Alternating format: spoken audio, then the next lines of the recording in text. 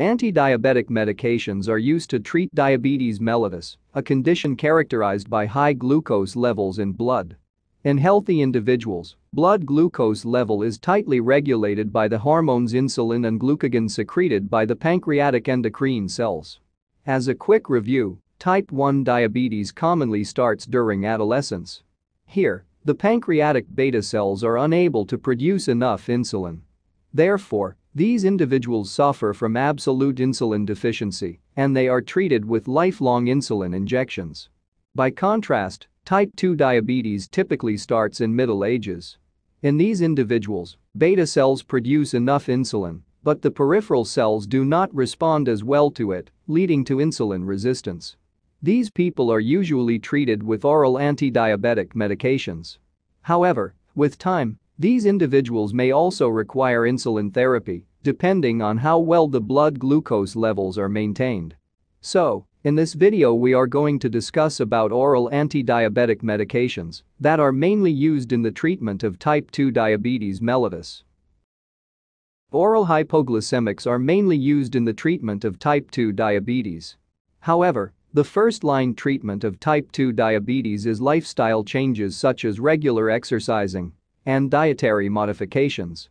If these interventions fail to lower the blood glucose levels, then the patient will be started on oral hypoglycemic agents, which have one or more of the following pharmacological actions: increase pancreatic insulin secretion, reduce hepatic glucose production, increase insulin sensitivity in peripheral tissues, reduce gastrointestinal glucose absorption, or reduce renal tubular glucose reabsorption. Anti-diabetic agents can be classified broadly into insulin secretagogues and non-insulin secretagogues. Insulin secretagogues induce pancreatic insulin secretion. These medications include sulfonylureas, Meglitinides, and Incretin-based drugs, including GLP-1 agonists and DPP-4 inhibitors. Non-insulin secretagogues have various mechanisms of action, and these medications include Biguanides, Thiazolidinediones, alpha-glucosidase inhibitors, Amylin analogues, and sodium glucose co-transporter 2 inhibitors. First, let's discuss about non-insulin secretagogues. Under this, we had Biguanides, which includes metformin, the first-line treatment option for type 2 diabetes mellitus after initiating the lifestyle changes. Its main mechanism of action is to reduce hepatic gluconeogenesis by activation of adenosine monophosphate activated protein kinase, or AMPK. Following administration, metformin inhibits the mitochondrial respiratory chain complex in the cells, leading to decreased ATP levels. This results in the activation of AMPK, which is a key regulator of energy homeostasis within the cells. Activation of AMPK increases the overall cellular catabolism and reduces cellular anabolism.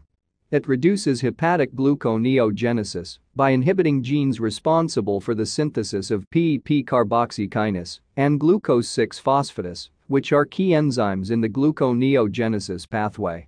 It also increases glucose uptake in the peripheral tissues by inducing translocation of GLUT4 into the cell membrane. In addition, AMPK increases fatty acid oxidation, decreases glycogen, protein, fatty acid, and cholesterol synthesis, decreases intestinal absorption of glucose, and reduces LDL cholesterol while increasing HDL cholesterol, which ultimately reduces the risk of cardiovascular events in type 2 diabetics. Most of the time, treatment of type 2 diabetes is started with metformin alone. Later the disease, metformin is given in combination with other oral hypoglycemic agents, or insulin. It is available in immediate and slow-release formulations and is also used in the treatment of polycystic ovarian syndrome and gestational diabetes mellitus. If we take pharmacokinetics of metformin, it has an oral bioavailability of 50 to 60% and very low plasma protein binding. Duration of action is 6 to 8 hours. Metformin is not metabolized in the liver and excreted unchanged in urine via tubular secretion. Therefore, metformin is contraindicated in renal failure. Now let's see some common side effects of metformin. This drug is usually well tolerated by most individuals. Weight loss is the most common adverse effect. Gastrointestinal disturbances such as abdominal discomfort, nausea and vomiting, and diarrhea may occur in some individuals. In addition, anorexia and metallic taste are some other side effects. Hypoglycemia does not occur with metformin. Lactic acidosis is a rare but serious side effect of metformin, especially in patients with hepatic and renal failure. Lactic acid is a product of anaerobic respiration of the cells. Usually, this lactic acid is taken up by the liver and utilized in the process of gluconeogenesis.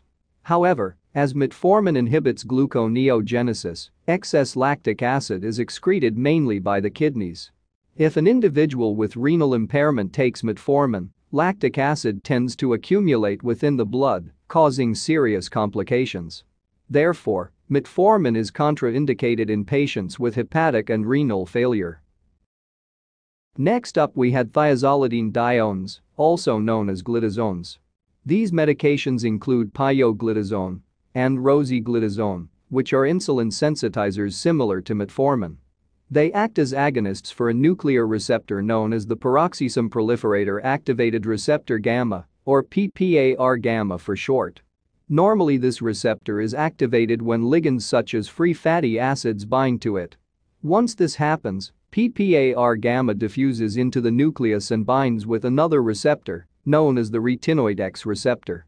This complex is then able to regulate the transcription of many insulin-responsive genes. In particular, it increases the insulin sensitivity in muscle and adipose tissue by increasing the expression of GLUT4. It also reduces hepatic gluconeogenesis by down-regulating the expression of certain enzymes. Moreover, it regulates fatty acid metabolism by reducing triglyceride levels and increasing both LDL and HDL cholesterol, which leads to weight gain and increased risk of cardiovascular disease. As these medications are involved at gene transcription level, it takes up to 1 to 2 months to achieve the desired blood glucose levels. If we take pharmacokinetics, these drugs have a good oral bioavailability. And about 99% of the drug is plasma protein bound, therefore the onset of action is slow.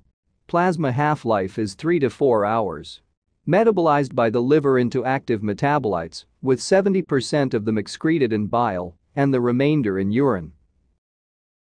Most common side effect of glitazones is weight gain. They also cause fluid retention and edema, which may worsen the symptoms of heart failure, especially with concurrent insulin therapy. In addition, glitazones cause osteopenia and fractures in bones. The drug rosiglitazone is not used now because it is associated with an increased risk of cardiovascular events, such as myocardial infarction and stroke. Pioglitazone is also associated with an increased risk of bladder cancer. Moreover, these medications may increase the risk of hepatitis and liver failure. Therefore, liver enzymes should be monitored closely.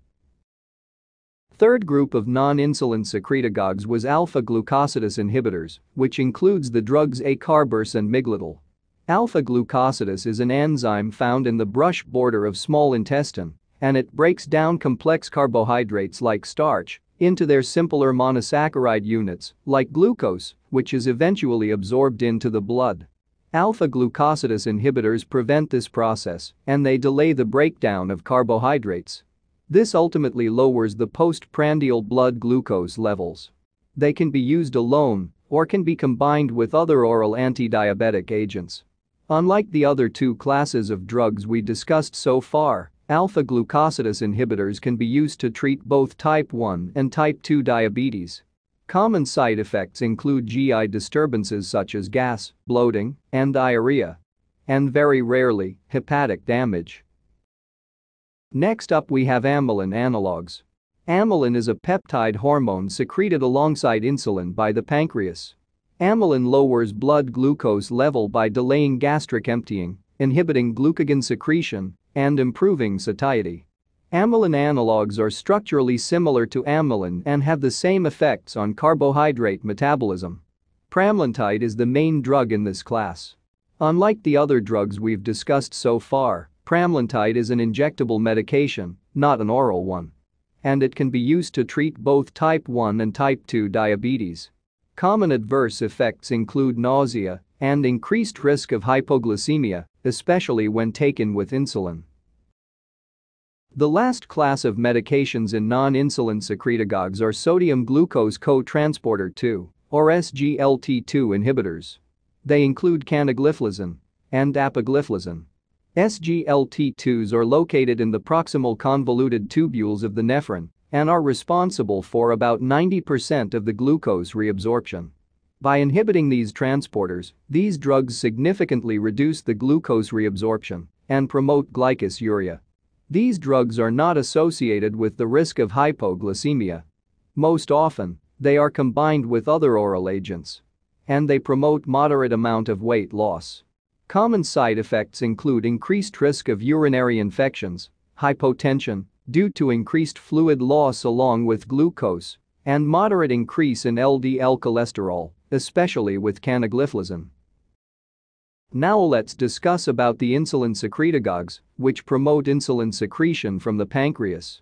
Under this category, first we have sulfonylureas. Following administration, sulfonylureas bind to the sulfonylurea receptor subunit of the ATP-dependent potassium channels in the pancreatic beta cells. By binding, they block this potassium channel, and as a result, potassium accumulates within the cell, leading to depolarization of the beta cell membrane. Then the voltage-gated calcium channels will open up to permit influx of calcium, which in turn causes activation and exocytosis of insulin-containing granules within the cell. In addition to this, sulfonylureas have extrapancreatic actions as well. They increase insulin receptors on target cells, inhibit hepatic gluconeogenesis, and stimulate appetite. There are two classes of sulfonylureas: first generation and the second generation. First generation medications include tolbutamide, talazimide and clopropamide. Second generation drugs are more potent than the first generation and are more commonly used today. These include glipizide, gliburide, and glimepiride. These medications are taken orally before meals to reduce blood glucose in type 2 diabetes patients. These medications can be used as monotherapy or can be combined with other oral anti-diabetics or insulin. And they have a glucose-independent action. Sulfonylureas are metabolized into their inactive metabolites by the liver and excreted in urine. Therefore, these medications must be used with caution in patients with liver disease. Common adverse effects include hypoglycemia, especially with the second-generation sulfonylureas, as they are more potent. Weight gain, due to stimulation of appetite. GI disturbances such as nausea. And allergic reactions like rash. On rare occasions, sulfonylureas can cause a severe skin condition, known as Stevens-Johnson syndrome. Moreover, first-generation sulfonylureas can cause a disulfiram-like reaction, also known as alcohol intolerance. This means that if a person takes alcohol while on sulfonylureas, he might experience symptoms like nausea and vomiting, flushing, dizziness, and headache. Next group of medications are the Meglitinides, which have a similar action to sulfonylureas, where they bind and block the ATP-dependent potassium channels and subsequently increase the insulin secretion. These include repaglinide and nateglinide, both of which are taken orally. They are rapid-acting and have a shorter duration of action compared to sulfonylureas and are taken before each meal to reduce postprandial blood glucose level. Common adverse effects include hypoglycemia and weight gain. If a meal is missed, taking the drug should be avoided due to the risk of hypoglycemia. Last group of insulin secretagogues are the incretin-based drugs, which include two classes of medications, glucagon-like peptide-1 agonists, or GLP-1 agonists, and dipeptidyl peptidase 4, or DPP4 inhibitors. Incretins are a group of hormones that are normally secreted by the GI tract in response to high glucose levels. They increase insulin secretion from the pancreas in order to reduce blood glucose levels. Major hormone in this group is GLP-1. GLP-1 agonists, like exenatide and liraglutide act on the same receptor as GLP-1 and exert their effects. These medications are given subcutaneously, and they stimulate insulin secretion, reduce glucagon release, slow down gastric emptying, and improve satiety. Common adverse effects include GI disturbances such as nausea and vomiting, loss of appetite, weight loss, fatigue, hypoglycemia, and increased risk of pancreatitis. The next class of medications, DPP-4 inhibitors, include sitagliptin, vildagliptin, and soxagliptin. DPP-4 is a protease that breaks down GLP-1. As we have already discussed, GLP-1 is responsible for secretion of a large amount of insulin from the pancreas. DPP-4 inhibitors prevent the breakdown of GLP-1, thus, it can exert its effects for much longer. So, the effects of DPP-4 inhibitors are as same as the GLP-1 agonists. They stimulate insulin secretion, reduce glucagon release, slow down gastric emptying, and improve satiety. Unlike GLP-1 agonists, these medications are taken orally. Common side effects include GI disturbances such as nausea and vomiting, nasopharyngitis, headache, and mild urinary and respiratory infections. These medications do not cause weight gain or weight loss. So, they are weight neutral.